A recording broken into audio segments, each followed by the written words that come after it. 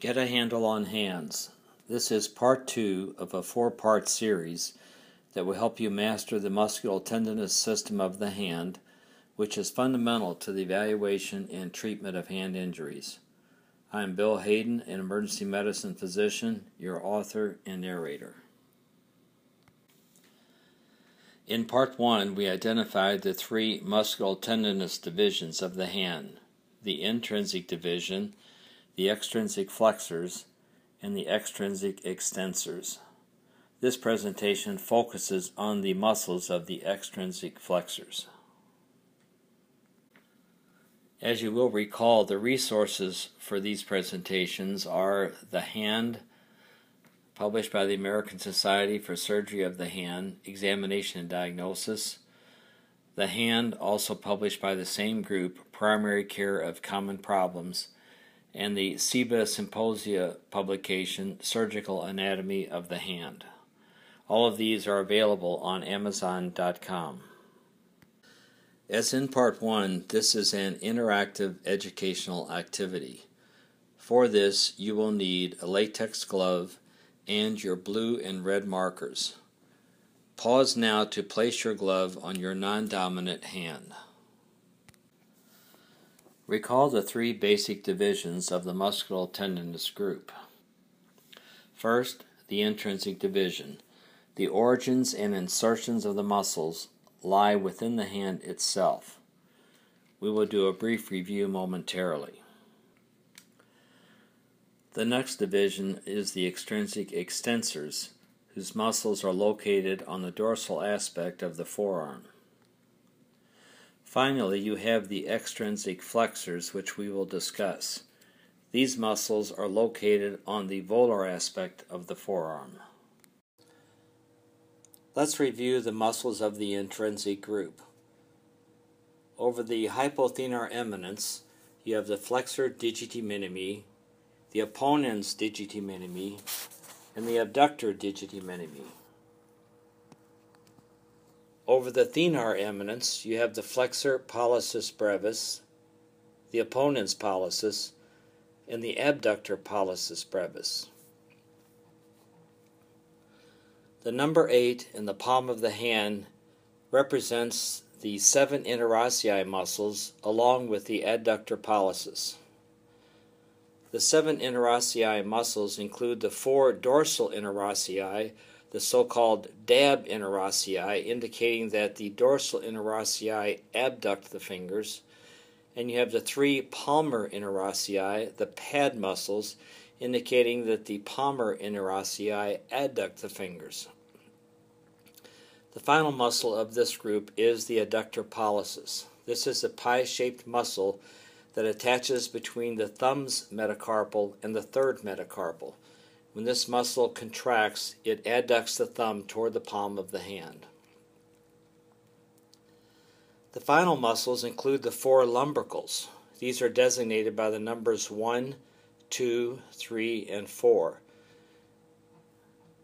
These muscles help flex at the proximal interphalangeal joint while aiding in extension of the distal interphalangeal joint.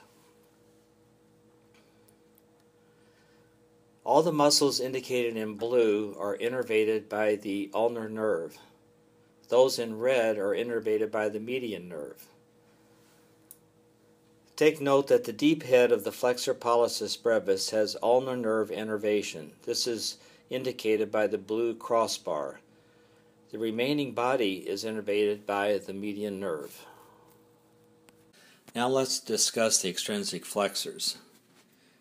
If you flex your wrist and make a fist, you can feel the contraction of these muscles. Pause the video, flex your wrist while making a fist, and palpate these muscles as they contract. You have 3 extrinsic flexors at the wrist. On the ulnar side of the wrist, you have the flexor carpi ulnaris, or the ulnar flexor of the wrist.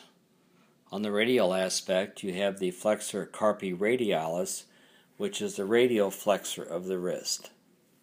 Finally, in the center, you have the palmaris longus. This tendon may be absent in 30% of the population. It is often used for tendon transplants. The red marker indicates median nerve innervation. The blue marker indicates ulnar nerve innervation. Pause the video while you make these markings on your glove.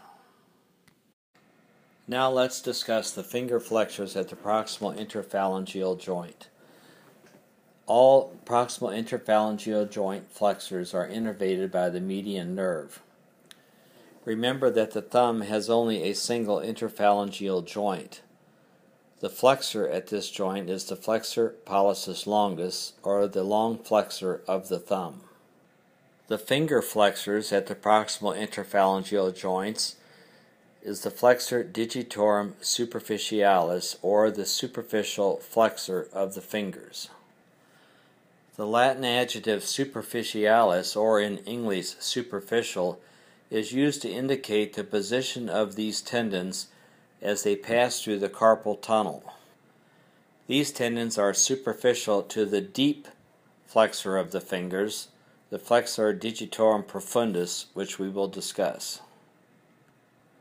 Pause the video to mark your glove as indicated. Now let's discuss the finger flexors at the distal interphalangeal joints.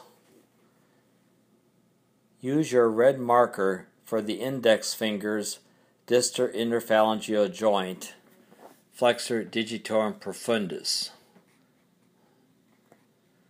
Use your red and blue markers for the third finger's distal interphalangeal joint, as this is variable. Some people have flexion at this joint via the median nerve, while others have flexion at this joint via the ulnar nerve. Use your blue marker for the fourth and fifth fingers' distal interphalangeal joint. Again, the red marker indicates median nerve innervation, and the blue marker indicates ulnar nerve innervation. Flexor digitorum profundus means the deep flexor of the fingers. The Latin adjective profundus, or in English deep, again refers to the position of these tendons as they pass through the carpal tunnel relative to those tendons of the flexor digitorum superficialis. This comprises all the muscles of the extrinsic flexors. 3 extrinsic flexors at the wrist, the flexor carpi ulnaris, flexor carpi radialis, and the palmaris longus, the flexor pollicis longus of the thumb, the flexor digitorum superficialis at the proximal interphalangeal joints of the fingers, and the flexor digitorum profundus at the distal interphalangeal joints of the fingers. In Part 3, we will explore the final group, the extrinsic extensors. I wish to give special acknowledgement to the following medical students: Cynthia Chalitko, Chad Fuller, and Amadou Camara. To receive an annotated Latin glossary for the hand, send your email request to jwhaydenmd@gmail.com.